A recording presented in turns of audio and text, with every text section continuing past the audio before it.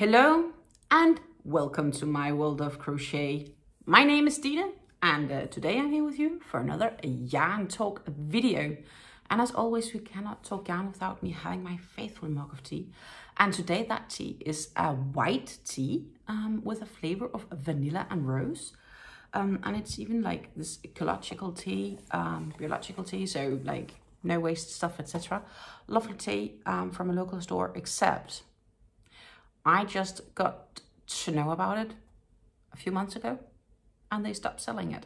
So I only have what's left in this and one more bag left, and I can't even find it on the web store. So I fear it's completely out of production, which is actually a shame because of a white tea, I think it's pretty nice. And it's not the first time I've had this experience. Like I had another tea about a year ago. I was like, oh, that's actually a good tea. I could drink that more often, and then boom, no more sold. It happens quite often. Okay, yeah, one too many, but still, in the sense, it feels like quite often. A few things obviously has happened since last week, Friday, where I informed you that my yarn talk videos with ongoing be on Fridays. Another thing is that I am trying to purchase a bit less yarn than I did last year, simply because I need more room for it, I guess. I have a lot of yarn. I have friends that's trying to convince me to make a clean up my stash or my channel stash videos, etc. And I do need to make a sort my stash, I guess. But the problem is I can't just make a I sort my stash video. I would have to make a I sort my stash series because I have so much yarn, literally. And I don't really have a yarn room because I don't really actually have room for having a real yarn room where I can do all my recordings, because else I would already been in it. I do have a guest room, but it's also the storage room of so many other things. And right now it also stores a bunch of boxes of yarn, because my yarn right now, I'm the box hoarder kind of person. It's all stored in boxes right now. So what I really need to do is I need to sort my boxes, and I need to see if I could maybe clean out a few things in my guest room, and then maybe I could turn it into my yarn room. I can't really guarantee it. It has many things. It's also, it's actually also a prize room, in the sense of I have all my old pokals and medals from back when I was competing. It's a bit of everything room, basically. I guess it's just like kind of my room. And I need to refurbish it as well. I want to exchange the bed for a different bed for when my parents come and visit me, and there's really many things to this room. And the fact is, working 40 hours a week with everything else I currently have going on my schedule, I don't have an awful lot of time to do it. But I do have plans and ideas on how to do things. I might go through my stash while sorting it and do some sort of that. I definitely want to try to stack up all my crates and see how bad it is, which I think you will be surprised when you see it. And I need to probably be better at saying, okay, I definitely have a project for this yarn. And if I don't have a project for a different yarn, I can maybe better sell it or give it away. So I just need to clean up a bit. It's really difficult when I like touching new yarns and like having them in my hands and get an idea of how they are. Also, and a part of this, try to purchase less yarn, because I really should shop my stash, because I can shop my stash. But still, I still allow myself to get good deals, because I should be able to do that. So if I get good deals, I still want to be able to use them. And on that note, I actually did get some good deals at the local supermarket last week, which is still definitely crafting related and things I could use for my craft. So what did I get? I got 3 things, and these 3 things I paid €1 per piece. So I paid less than €3 for these, which is basically for me a great deal for something that I know I will eventually be using. So I decided it was worth the investment. And the first thing I got is these buttons. It's like magnet or well, press buttons that you can, for example, close a color with, etc. Try think of the unicorns that I made for Christmas for my cousin's daughters. They actually have these press buttons in that choker they had. So I could definitely see myself using these for some project in the future. There are 3 different sizes, small, medium, and large, 10 of each. And they were really just like €1. And I also admit it was the last there was, and had there been 2 or 3 more in the store, I'd probably taken them with me as well. But yeah, that's how it is. It wasn't. Then I have found 2 tape threading needles. So that would be these. I haven't taken them out yet because I haven't had the need yet. So this one is basically a very big opening gap for example, like if you're going to get an elastic through. But I can also imagine this being really good if you have super bulky yarn and you need to weave it in. So, and the same goes for this one. It also has, I wouldn't say a larger hole, but it was just, I guess, an added bonus. But I thought this could be really good if for whatever reason, when I work with my bulky yarns, this could be easier to help me weave in ends. So again, a great deal for little. And the last thing I got was some XL pins. As you can see here, they are bigger pointy ends. The distance is also, so the actual metal piece of the pins are also longer than the pins I already have. I could have definitely used these pins much easier when I was sewing my unicorn together. So that is another thing, because I do want to make a new unicorn. I just don't want to make it right now because I have so many other things. But eventually this year, is my idea at least, is that I want to make a new unicorn. But in rainbow colors, in the sense of that the main and tail should be rainbow colors. And I want to make it for myself. I can definitely use these pins, and in that sense I can also use the buttons if I still want to make it a color. So it makes good sense to buy them, at least I thought so. I think that's a good of a deal. So I guess you could say a mini haul in this yarn talk video. But let's instead talk about my current ongoing WIPs. And this WIP I actually did partially show off yesterday when I popped very shortly into Amanda from Scraptastic Crochet's live stream. I had like 5, maybe 10 minutes, and I think I ended up being there at like 12 for my break before ending my workday, and it happened to happen when she was live. Yeah, I was just able to squeeze myself in there, so to say. It was really, really great and wonderful. And honestly, everybody that was hanging out in there and you know, it was a really good time and my time ran. So I do apologize for having to run so quickly because time really ran and I was like, oh shit, I need to get back to work. Sorry for my R-rated language here. But my apologies for rushing so quickly, and I definitely want to do that another time. Not rushing off quickly, but hanging around with you guys either as a pop-in live or maybe making my own live. It is something I do want to do out in the future, which is another good option for maybe getting that guest room sorted, because I could make more of it. I could, but there is a lot of work in it. It's not just done in half a day. I will probably need multiple days. So, but I do actually have a deadline both for sorting my yarn and for my guest room, because my parents are coming in the spring and I have this idea that during that time I want to refurbish it. At least either exchanging the bed out, so it has either like a double bed kind of sofa, but a bed that can be pulled out as a double bed.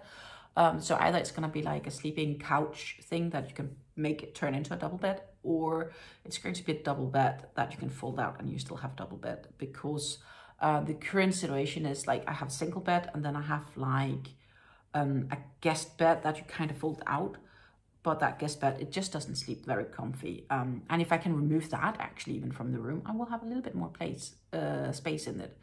Not much, but just a bit. So, you know, there's a few benefits, I guess, to doing it.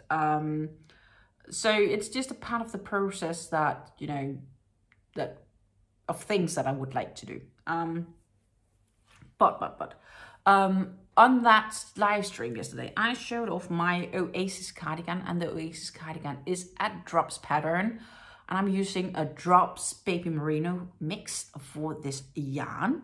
For this project, it's a fine yarn. So this is the donuts. As you can see, I almost just started a new one. I have the label here for those that's wanting a few yarn specs.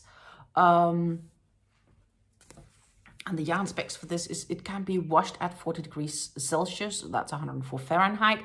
Lay flat to dry, can be ironed at low, it can be dry cleaned. Do not bleach, do not tumble dry.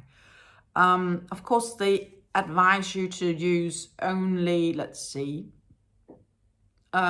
gentle aggregation, so wash at gentle aggretations if you use the washing machine, and don't use softeners.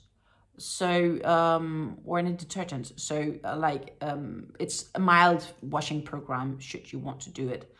And it's made by Drops Design. Drops is a Norwegian yarn actually. And it's classified in the yarn group A.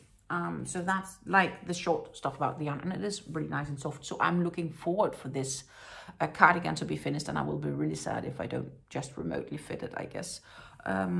Especially because, let's face it, this cardigan has given me headache upon headache upon headache. And my mom is currently my winner in the sense of she's the one that's been helping me figuring it out when I got in stock. This is where we are at. So this is the whole back panel. And here would be where the arms would start go in. And it's worked in the round. So it's actually really difficult to show it decently. But this would be arm gaps. And I progressed a couple of rows, and I need to keep working on this until the diameter from like top to bottom, I guess this would be the best way of measuring this one, is about 90 centimeters. Don't ask me what that is in inches. There is an inch converter on the internet. That is what I would use. Centimeters to inches, 90 inches is about the diameter I need this to be. And I still have a bit to go. What I'm going to do is currently I am going to make another, let's see, I'm here and I'm going to compare it to my chart. I'm going to finish this chart all the way up here. So that leaves me with another 5 rounds to go, and then I will make my next measurement. And I still think I need to add more rounds after these 5 rounds. So what I'm working on is basically the circle. So this is the nice diagram. You can see some measurements here. They are all in centimeters. You can get them in inches, etc. on the Drops website. Be aware the pattern is poorly written, and I'm not sure if I would say poorly translated, but I need to discuss it with my mom, and we both agreed it was poorly written, and she would definitely also have written it differently. But we ended up figuring out how to actually do those arm gaps, and I think it looks okay for what it is. At least it seems okay. And I'm keeping working on that, so I'm probably going to add one more repeat of this pattern, but so far I'm going to make the last 5 rounds here, and I'm having a measurement to see how much difference has a full repeat of the pattern made, so I know if I will have to make another full repeat of the pattern or not. I do think at least I would have to make until here a half repeat of that pattern, but we will see. So when I'm done with the circle, I need to add 2 arms or 2 sleeves, and I need to add another panel here for the front piece. That's basically what's going on right now. But my goal is to have the circle done before I'm going to Denmark, which I am next week. Next weekend I will be in Denmark to celebrate my birthday. But also to celebrate my dad's birthday. My dad is turning 70. And I'm there also to celebrate my mom's birthday. So we're all born in January. So it's a big birthday party. I will see my whole family, both my mom's sides, my dad's sides, and you know, so I won't have an awful lot of time. And I'm also not home this weekend. Doesn't help either. But I'm working on this. I sometimes have meetings in the morning for work, and then you know they're usually off camera. Gives me opportunity to work on this a bit beside, because I mainly need to listen. Then sometimes I'm also having waiting times during work. I'm paid to be available, but if there is no actual work that requires my attention, I just need to sit and wait. And during those times, I can also work a bit of my projects. So I hope the coming work week is going to be calm, so I have time next to where other things I have to actually get close to being ready to the next step. Because if I'm then in doubt with the pattern, it's much easier to ask my mom when we are actually at the same location. And worst case scenario, I will bang it again for a month or two until I maybe see her again and we can discuss it then, or we might have a phone call or whatever. It's just so much easier in person. That's what I think. But that is how the progress is looking here. So yeah, I think it's really, I like how the pattern is like a star sun like pattern, circle pattern going out. Yeah, let's see, what else am I working on right now? I am working on my poncho. And just to find that, I have it here in my crate box. People tend to ask me, or people tend to struggle with many yarns, saying like when they have these cakes, if you take them from the inside here, they tend to collapse and then you tend to get yarn bath. Actually, I find that because I use these crates, I don't have that. I never really had a cake yarn bath on me, ever. Maybe I've been lucky, could be. But I actually have them standing in this crate. So right now I'm working from the outside in, so that's easy. And it just fits in this crate, by the way. But I would do the same if I would take it from the inside out. And then yes, it does collapse a bit. But if you are moving your project around, you take the whole crate with you. So I would take this crate with me in the car, or I would go from here to the couch in the living room or whatever if I'm watching a movie. So it's just so easy to move around this crate. And sometimes I can take it out because obviously it's I'm taking it from the outside in, and here you can easily see how much I've already used. Wow, actually that's more than I thought I had. Whoa. This is the In-Lines Poncho, In-Lines Alpaca Poncho that I am working on. And I've currently just finished a full round. So let's take it on just to showcase how far we are. You can't really fully see it, but I did a few more rounds since last time because you can see the blue is getting lighter. You can also do it, let's do it opposite. You can also do it sideways. And when I'm having it on sideways here, oh, I can feel the warmth on my shoulders already. Like I could actually almost just stop here and have a piece that's just warming my shoulders. I'm super happy with how this feels and how this works out. I like the pattern. It's a straight, very simple forward pattern. If you have Hobbie's alpaca wheel, or in this case, I use a a Yarn Art Flowers alpaca. They are the same yarns. It's just the brand name. The yarn specs are the exact same, 100% the same yarn specs. So I am 99.9% sure this is the same yarn. Of course, I can't prove it because I don't in fact know if they're made at the same factory and they just have a different label, but that is what it seems to me. And the Yarn Art Flowers alpaca is a bit cheaper than the Hobbii ones. So that's basically where I got these. But that said, Hobbii's alpaca wheels come in some colors that the Yarn Art Flowers alpaca doesn't come in, and opposite. So it also depends a bit about the color you want to use and what's available. But you need 2 skeins to make this In-Lines Poncho, which is a Hobbii paid pattern by Tante Traad. It's a Danish designer. Linking it to it down below if you are interested. It's so simple. So after you make the starts, you then make a full round of double crochets. So you chain like 108, I think it was. And it's a crochet hook of 5mm I'm using with this, even though the yarn recommends thinner, but it works up nicely. I really don't have a feeling I'm using a too big crochet hook for this project. But you are, I think it was 108, and then you double crochet 108 double crochet stitches, and then after that you start expanding. And you do that by, it's a front post, back post project, and that is what's creating this rib feeling. Or texture, which gives this, it's a bit stretchy as well, but it also feels a bit thicker.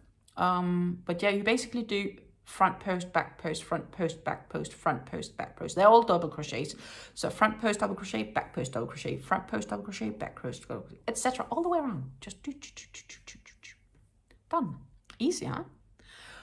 And then at the ends here, what you do here, and that is what I will have to do, is they do advise you to do 3 chains, double crochet, chain 2, and then 2 double crochets, and then you will continue again with front post, back post, front post, back post. What I do is actually only do 2 chains and a double crochet, and the reason for this is I feel when I do 3 chains and a double crochet, that this goes way bigger compared to at the other end where you do 2 double crochets, 2 chains, and 2 double crochets in the space gap.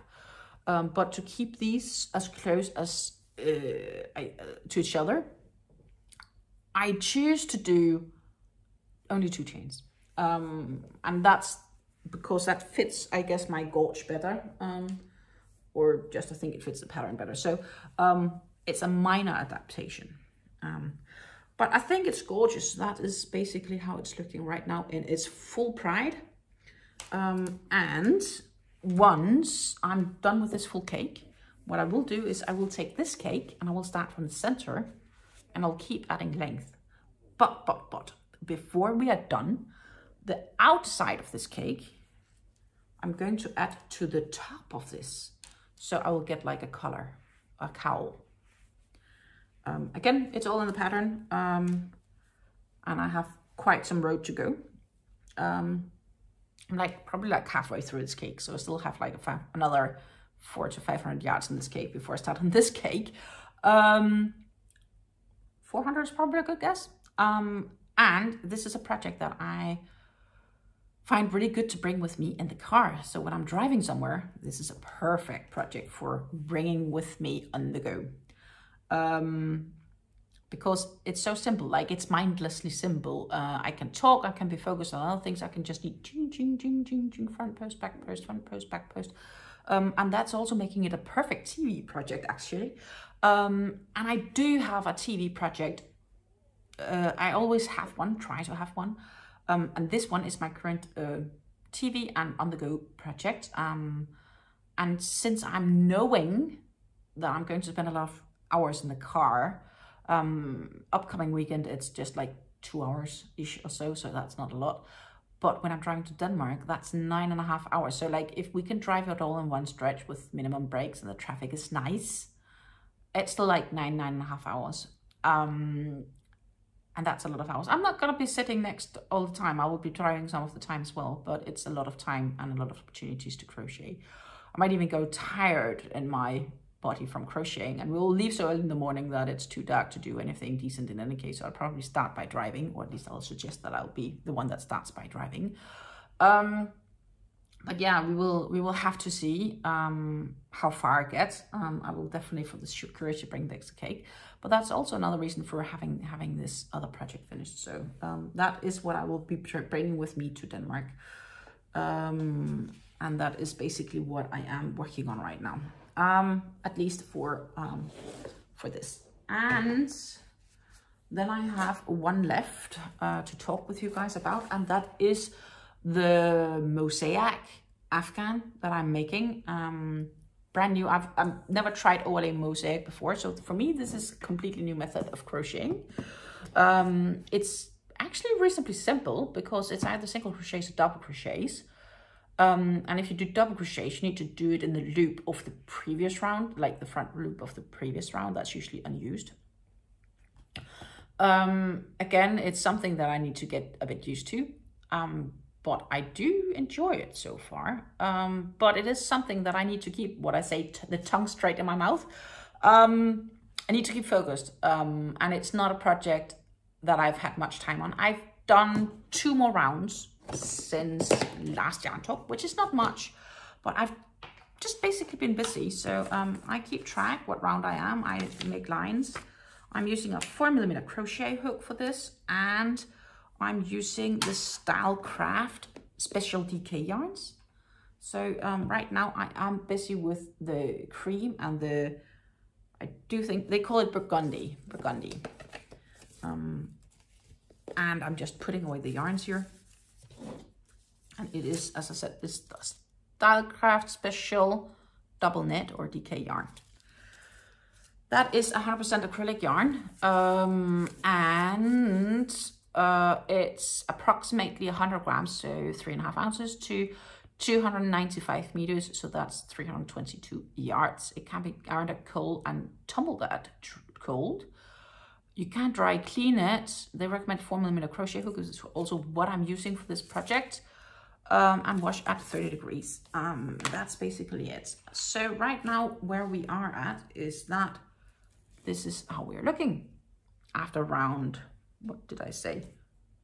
It's round 11. So I've gone from round 9 until round 11 until this time. And you can see I'm preparing now for some white edges here. And what you do is each round you take a new color. Well, not a new color, but you take the different color, the ascending color. So my next round, so this past round I worked with the burgundy, and next round I will work with the cream white. Then the next round I will work with burgundy again, until of course that my burgundy changes into a more red color, because this is a blanket that changes colors. The background colors changes, where the white will be the same, it's cream white, will be the same all through the pattern. Basically, the back side is always a bit funky. It's never gonna be super pretty, and I am going probably to line it with something, I think. I haven't really decided. It's honestly, it's not as bad as I thought it would be. Looking compared to last week, this seems to be starting to be a bit nicer. You can see I'm carrying the yarns with me. So you always have 2 balls attached to this project that you carry with you. But yeah, so this is basically right now, and I do believe the first 40 some odd rounds maybe or so. It's with the burgundy. The pattern has 129 rows in total. I've made 11. So 11 at 129. The thing is, I don't think I have time to really work on this. Maybe I can do a round, maybe, until next yarn talk video. So this project might be dormant for the next week, basically because I'm running out of time for everything I need to do. But I knew when I started this project at New Year's Day, that's not New Year's Day, was it New Year's Eve maybe? That weekend, I knew no matter what, this project is something that's gonna take me probably the whole year to make. And that's okay. It's so this is we are going to follow it for the rest of the year season project. And if I'm done before Christmas next year, I'll be super happy and excited. But I'm not really sure what to expect, timeline-wise, when to have this finished. So that's pretty much it for now. I hope you have enjoyed this yarn talk video this time around. If you haven't done yet, do please subscribe to my channel. It would help me very much in our goal to the 1,000 members or subscribers. And once we hit that 1,000, I will have an extraordinary giveaway video. On Monday, I'll be back with a new yarn haul video. That is a Linda Hobbii yarn haul with some brand new soft cake yarns. Absolutely gorgeous, do watch it. And on Tuesday, we'll be up with a new giveaway video. Take care and happy crafting until I see you again. Bye.